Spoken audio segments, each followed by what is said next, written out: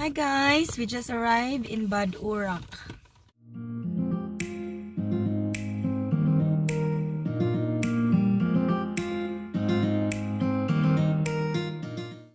So again, it's a little town located in Baden-Württemberg state.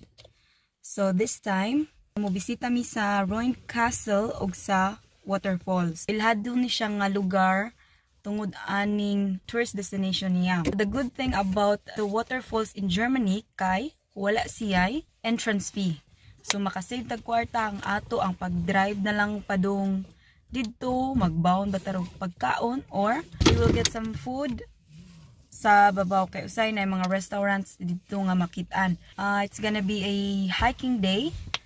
So I'm sure we will have fun and we will enjoy the view.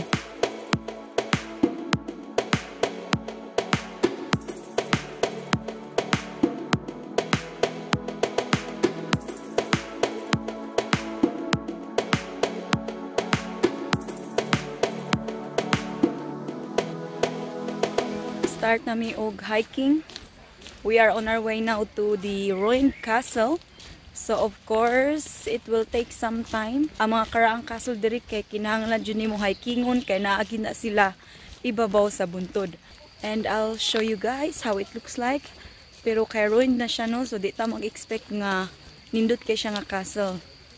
So kani siya is mga karaang nga structures ra nga mga nangaguba gikan sa unang mga panahon. So I'll see you guys later.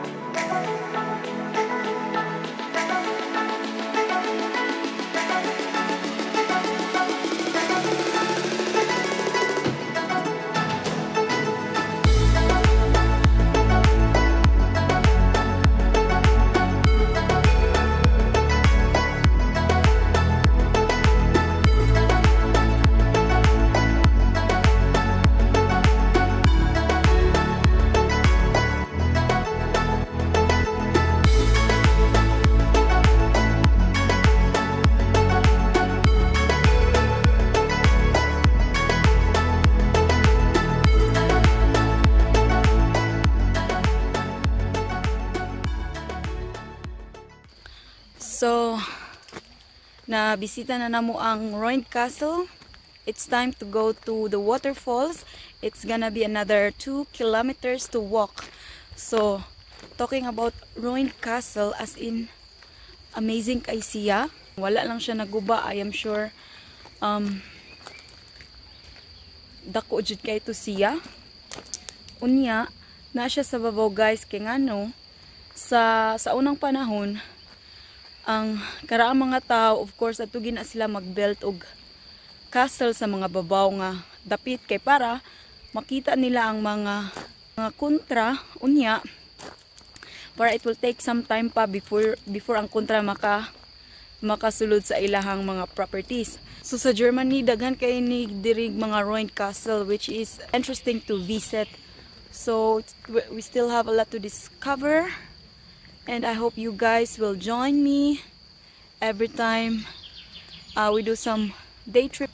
And yeah, we are on our way to the waterfalls and join me guys. Let's check it out and be amazed of the beautiful nature in Germany. So see you guys later.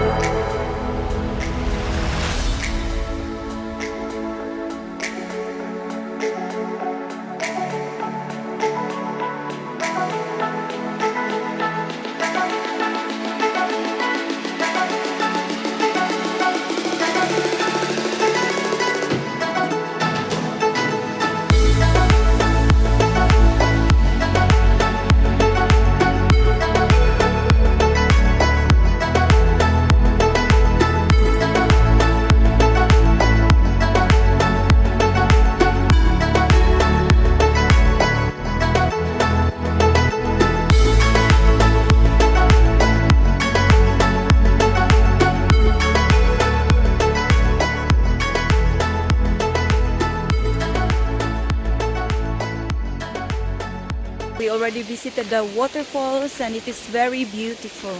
It's really high. I guess it's 30 to 40 meter high. So it reminds me about Tumalog Falls and Kawasan Falls in southern part of Cebu. So the only problem is that we cannot swim. So unlike sa Urach kay free kay ta makalangoy.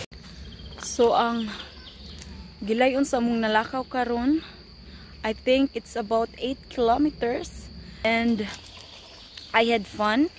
It's always nice to visit nature.